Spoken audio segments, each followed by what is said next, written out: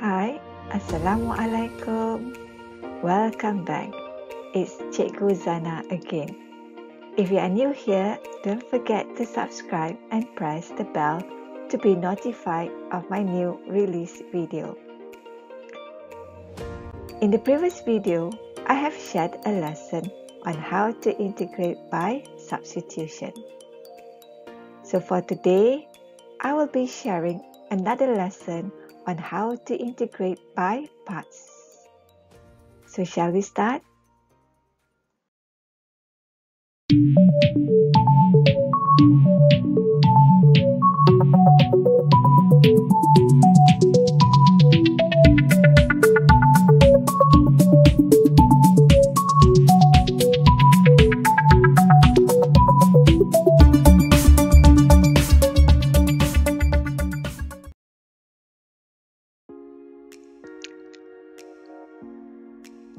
Let's get to know more about the integration by parts method. The formula used is the integral of u multiplied by dv dx with respect to x is the product of the functions uv minus the integral of v multiplied by du dx with respect to x.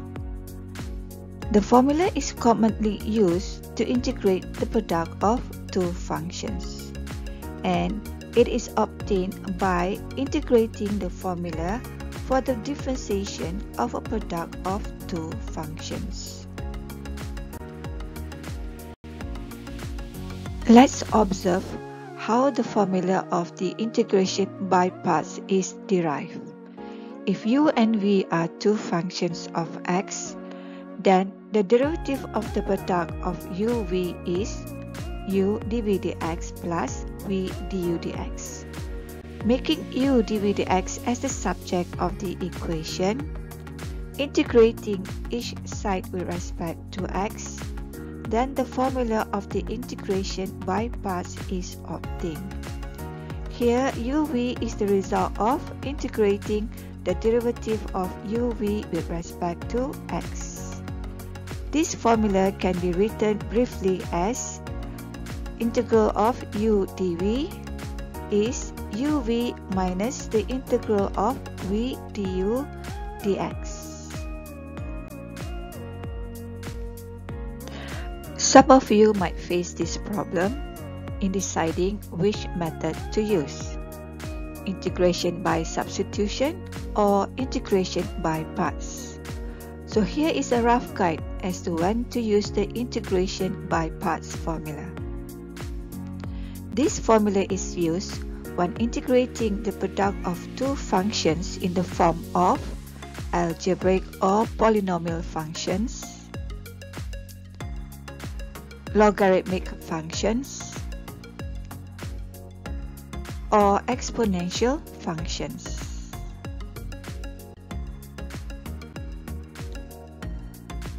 Let's look at the first example, which involves the integral of algebraic functions. Firstly, split the functions into two parts. That is, choose a function that represents u and a function that represents dv dx. To do this, the function u is chosen such that it becomes a simpler function after it is differentiated. So in this example, u is chosen as x. Differentiating, we have a simpler function 1. dv dx is chosen such that it can be integrated to obtain v. So for this example, dv dx is in brackets 2x minus 1 to the power of 3. Integrating to obtain v. Here we have the integral of a composite function. So using the formula of the integral of a composite function, v is in brackets 2x minus 1 to the power of 4 divided by 8. Here you do not have to add the constant of integration c. Now substitute these values into the formula. So the integration of the function is x, which is u, multiplied by in brackets 2x minus 1 to the power of 4 divided by 8, which is v, minus the integral of v times du dx, which is 1. So we have x multiplied by in brackets 2x minus 1 to the power of 4 divided by 8 minus the result of integrating the composite function plus the constant of integration c. Taking out the common factor, we have,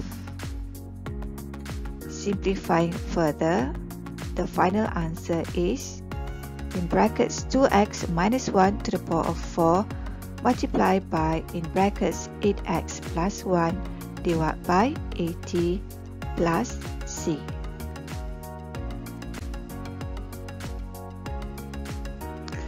Example 2 involves the integral of logarithmic functions. So the steps to be taken are: split the function into two parts, choose u a function which becomes simpler after differentiation, choose dv dx, a function that can be integrated to obtain v. Now looking at the function, it seems that there is only one function to be integrated. But to apply the integration by parts method, there must be a product of two functions. So what is the other function besides ln 3x? Yes, the other function is the constant 1. So here, u is chosen as ln 3x. After differentiating, we have a simpler function which is 1 over x. dv dx is 1. Integrating, we have v equals x. Substitute these values into the formula. The integral of ln 3x is ln 3x, which is u, multiplied by x, which is v, minus the integral of v times du dx, which is 1 over x. Simplifying, the integral of 1 is x, hence our final answer is x ln 3x minus x plus c. Example 3 involves the integral of exponential functions. Here, u is chosen as x. Differentiating, we have a simpler function 1. dv dx is e to the power of a negative x. Integrating, we have v equals negative e to the power of negative x. Substitute these values into the formula. So the integral of the function is x, which is u, times a negative e to the power of negative x, which is v, minus the integral of v times 1, which is du dx with respect to x. Simplifying, solving, so this is our final answer, negative x multiplied by e to the power of negative x minus e to the power of negative x plus c. Let's try finding the integral of this function, x cubed multiplied by ln x. So u is chosen as ln x. Differentiating, we have 1 over x. dv dx is x cubed. Integrating, we have v equals x to the power of 4 divided by 4. Substitute into the formula.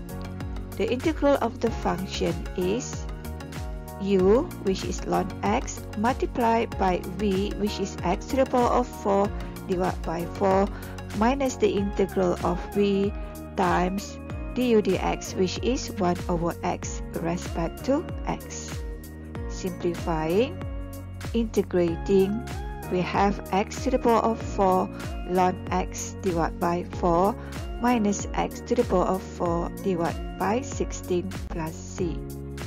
Now, be very careful in writing the product of uv. Our answer can be simplified further by taking out the common factor, which is x to the power of 4 divided by 16. So we are left in the square brackets 4 ln x minus 1 plus c. There are cases where the integration by parts is applied twice. For example, the integral of ln x the whole thing squared with respect to x, which is the integral of 1 multiplied by ln x the whole thing squared with respect to x. Splitting the function into two parts, u is ln x the whole thing squared. Differentiating, we have 2 over x ln x. dv dx is 1. Integrating, we have v equals x. Substitute these values into the formula.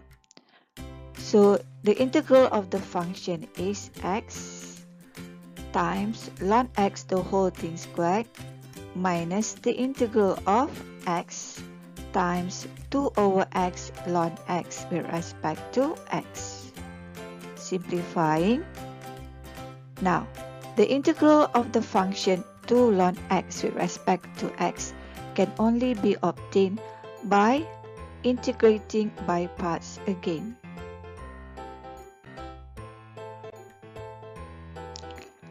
Now, splitting the function into two, u is chosen as ln x. Differentiating, we have 1 over x. And choosing dv dx as 2, integrating, we have v equals 2x. So the integral of 2 ln x is u, which is ln x, multiplied by v, which is 2x, minus the integral of v times du dx, which is 1 over x with respect to x. Simplifying, we have 2x ln x minus the integral of 2 with respect to x. Thus, we have 2x ln x minus 2x. Therefore, the integral of the function ln x the whole thing squared with respect to x is x multiplied by ln x the whole thing squared minus, in brackets, 2x ln x minus 2x plus c.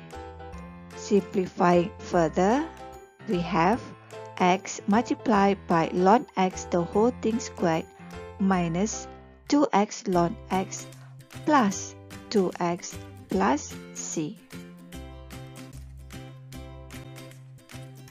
Here is another example where the integration by parts is applied twice. Splitting the function into two parts, u is x squared. Differentiating, we have 2x. dv dx is e to the power of x. Integrating, we have v equals e to the power of x. Substitute into the formula. So the integration of the function is x squared, which is u, multiplied by e to the power of x, which is v, minus the integral of v, multiplied by 2x, which is du dx, with respect to x. Simplifying. Now, the integral of the function x multiplied by e to the power of x can only be obtained by integrating by parts again.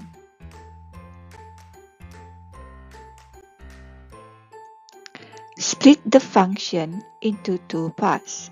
U is x. Differentiating, we have 1. dv dx is e to the power of x. Integrating, we have v equals e to the power of x. Substitute into the formula.